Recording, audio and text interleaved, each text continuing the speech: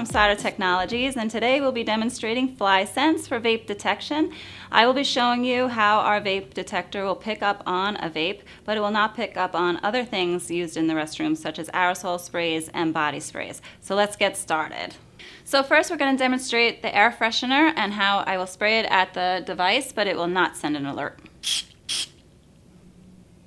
Secondly, we have this body spray that I will also be testing and show you how I will spray it at the device, but you will not receive an alert.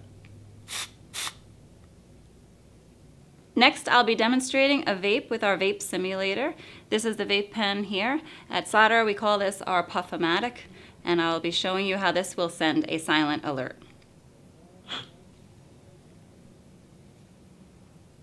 So I hope I was able to shed some light on how our vape detectors will pick up a vape, but not other things that are being used in the restroom.